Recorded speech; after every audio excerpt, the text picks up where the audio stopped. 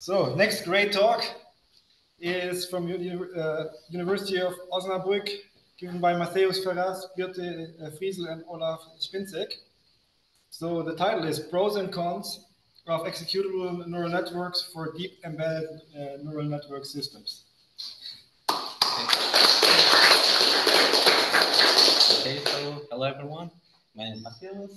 I am from Osnarbrück. I'm currently pursuing a PhD over there. I just started over the past year. Before that, I actually had a master in computer engineering on the Federal University of Technology from Paraná in Brazil. But my focus before was in robotics, so I recently migrated to this area. So yeah, probably most of you have more experience than me. So yeah, this topic of executable neural networks is based on a prototype that we're developing that's based on executable data structures. So trying to make the inference with neural networks faster, and I will just show you how this works. But first, the table of contents, my presentation. We'll start with a really brief introduction. And then I'll start to explain the approach. What exactly an executable data structure? Since I think most of you are probably aren't familiar with it, since it's not that know of a concept. And then how we use this concept in our approach with executable neural networks. Then a primary evaluation of what we've done, and then finally conclusions. So introduction. Since we already have in past presentations explained that the edge device are on the rise, the market for them increasing, and they are really limited in computational resources such as RAM, processing power, energy, and yeah, especially in the IoT context, they require low inference times when performing inference using neural networks. And then there are lots of techniques to improve performance, such as quantization, pruning, specialized hardware accelerators, and ahead-of-time compilation. Our approach is one of ahead-of-time compilation. Of course, it's not the first one. Frameworks such as MicroTVM, XLA, and Glow also provide the ahead-of-time compilation. I'll offer other functions of graphic optimization, operator fusion, translation, hardware-specific optimizations. And I can't say for sure if any of them try to do something like what I've done in this research, because they are all under heavy development, recent heavy development. But yeah, I don't, to my best of knowledge, no one does it like this. And yeah. So what exactly is an executable data structure? So it's an approach to optimize the traversal time of data structures in general. So instead of you traversing an executable data structure using for loops or recursive functions, you try to store both the data and the structure inside the node-specific code. So for each node of the data structure, they have the own code of how to traverse itself. It becomes self-traversing. This eliminates intermediate function calls, lookup operations, and this results in improving efficiency. So, yeah. So to make it clear, I prepared a really simple example of a really small binary tree with just 3 nodes, one root node, left child, right child, and each one of them has 2 attributes, v and s. And let's say you prepare a function that traverses it and return a value. So this could be any function, but let's say something like this. For the node itself, it returns the value v times input provided variable by the user f, and then the sum using the same M-sum function for the node on left child and right child, but instead of just f, passing f plus x. So yeah, this would be the normal implementation, just a recursive function. So what can we do with executable data structures? We basically create one function for each one of these nodes. So each node knows how to traverse itself. Like node C and B would just have to return the value V times F, while node A, since it had both itself and values of each child, we return V times F plus the call of B and C nodes. And what's the benefit of this approach is that the compiler is able to optimize final code. So when we expand this function, all these values besides the F, which is user provided, are known at compile time. This means that the compiler can just reduce its operations and reach this final function over here. And basically, compiler see the a call to the A structure as something like this. So yeah, it just reduces drastically the inference, the runtime, because it doesn't have to learn functions call. All the variables are actually constants on the memory, on the structure, so of the node. So it just gets much faster. So how can we apply this concept to neural networks? So here is a simple neuron, which everyone probably knows by heart by now. So we have the neuron, the inputs, the weights and bias, and the formula is represented like this. So for each neuron, you have the sum of all the inputs times the weights plus the bias passed through the manipulation function. So when we use a multi-layer perception architecture, for example, the most common way of executing it, programming it, is using a for loop like this. This is what TensorFlow Lite micro does when it's not using any kind of fancy instructions. So it's this really basic form. So yeah, you can't avoid using a for loop and having to load each one of the values for the weights, like the filter value. So it has to fetch every value from memory. It doesn't have anything right in the instruction. So we want to keep this this formula and this way as much as possible the code. So in our approach of ZKNN, we just replace everything from this with a generate code that's fully expanded like this. So each one of these weights and biases are known at compile time, and the compiler can optimize it. So yeah, it generates more code because each one of the neurons will be one line of code with multiple values. But overall, we theorize that it would improve the speed of the execution of the inference call. So we did this also to the convolution layer, which each convolution is represented by a dot product. So like in TensorFlow Lite micro, we can find it in multiple nested forms like this with the implementation over here. So for this one, I actually tried at first to expand everything from the kernel in each one of the function calls, but then the code just exploded in size too fast. So I just had the one function for each kernel. So this is something like a 3x3 kernel. And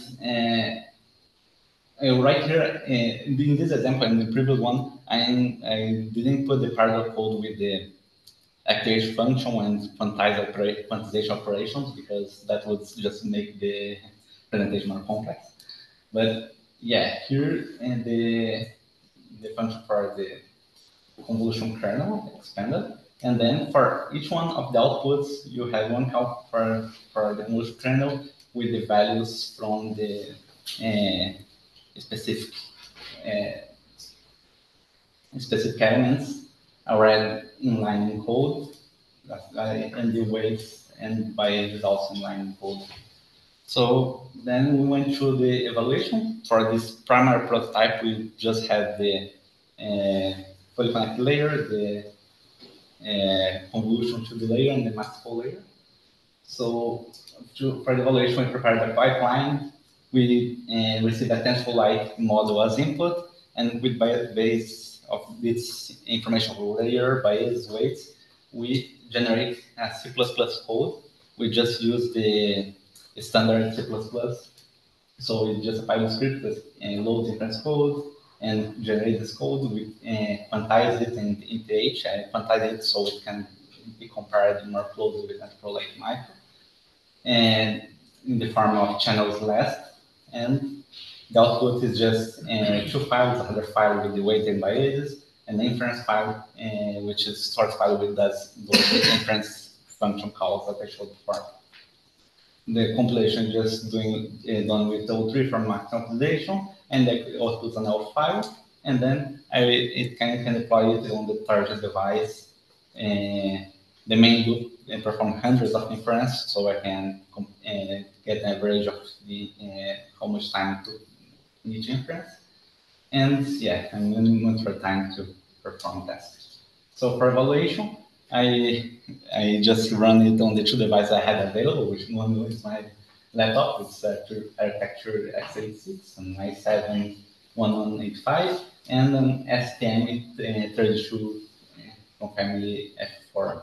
So the STM32 has an ARM Cortex M4, 128 kilobytes of RAM, 512 kilobytes of flash, and 180 megahertz of clock speed.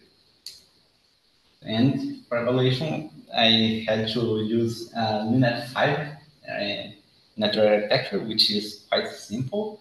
It's not really used currently that much, but I will just explain why I had to use that. So I just, like I said before, I only had the fully connected, convolution and maximal layers implemented. So that limited the options of architecture that I could choose for testing right now in this first time. And yeah, here is the Minet 5 architecture. It's just an input of 28 by 28 by 1, and two convolutions with max poll layers, and 3 fully connected layers at the end. So yeah, here are the results. First, on the Intel, the performance was better. In blue, we see the Executable network, or ExecNN. So we were around 3 to 5 times faster, and here we have a violent plot to show that we're consistently faster, and that it doesn't have that much variation in runtime. And on STM32, it's surprising, the difference is much bigger. Like we reached up to 7 times faster than the FLI. So on the binary side, the data and BSS section.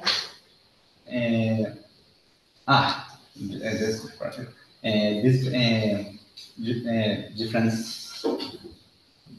bars, each one corresponds to one size of input. Since I didn't have that much architecture to choose from, I tried to make some variation by changing the input size for the linear architecture. So we have 20 by 20, 28 by 28, and 32 by 32. And on the Intel, there's slight difference and slightly bigger.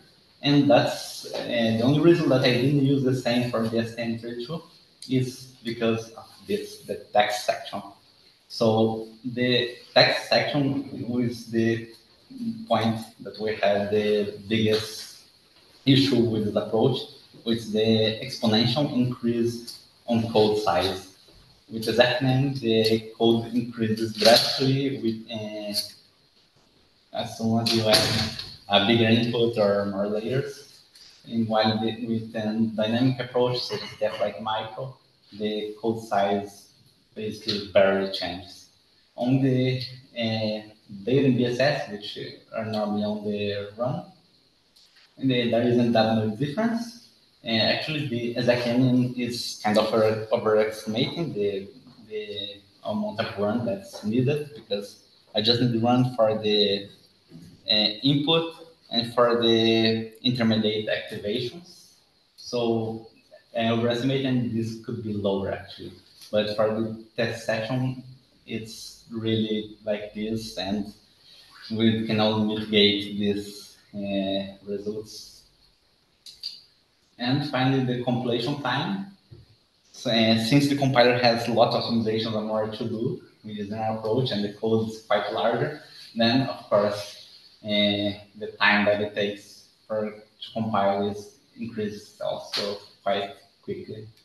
For the TF-like micro, there is also barely any change. So here the values of this table, since it's a log table, it can be a bit difficult to interpret the values. So here we can see that EXA can increase really fast in completion time. So yeah, as conclusions, so with this approach, it's shown that we could have a really big reduction in inference time of up to 7 times compared to a state-of-art interpreter with TF-like micro, but this should be taken grain of salt because TF-like micro is a dynamic interpreter. So I was planning to evaluate it with other ahead of time compilers, such as MicroTVM, but I just didn't have time for it yet.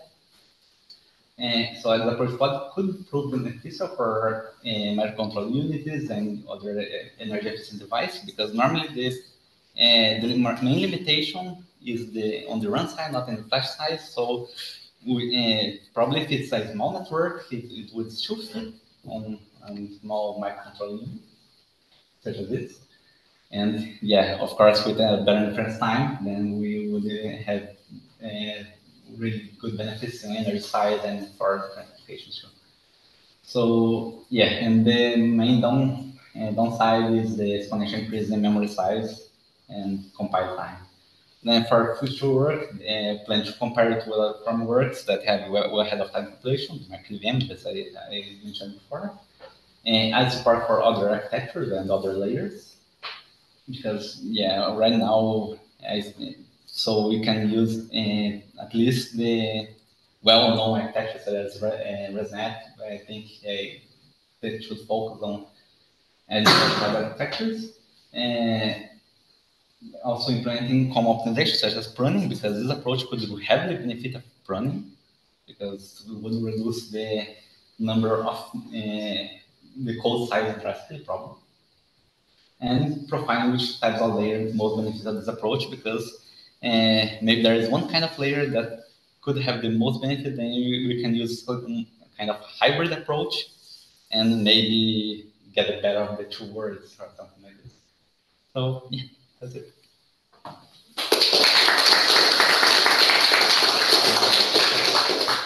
Thank you, Matheus. Amazing talk. So, are there any questions from the audience? If not, maybe a quick one. Okay. So Leonard is fairly small. So do you think like how would this fare with, I don't know? Yeah. So at least Resident 18 or no, yeah. So we usually not, because if you try any other architecture, the code would increase quite exponentially, especially because of the fully connected layer. So I think probably the fully connected layer isn't the best one to use the approach, but yeah, there's something that we still plan to test, see how far we can go. We try to use something like with an input size of 200 by 200, and even for the compilation, I run out of memory. So yeah, it just takes too much of the compiler when we reach this size. Any more questions? I would be actually interested. I have one question. So, how do you think your method or your approach would scale across other hardware, like bigger microcontrollers, smaller microcontrollers, or other hardware targets? Do you have a gut feeling for that? Yeah, right now it's kind of hard to say how well we could scale, because, yeah, like I mentioned, any bigger networks is still proving like a challenge for us, because this increase in the code size, it's really limited. Like STM, it's not the smallest microcontroller, but it's not a big one. So I think we could get a small network to run, but right now I'm not sure if it will be a really bigger one. Okay. Makes sense. Okay. Anybody else? Otherwise, let's give them a quick.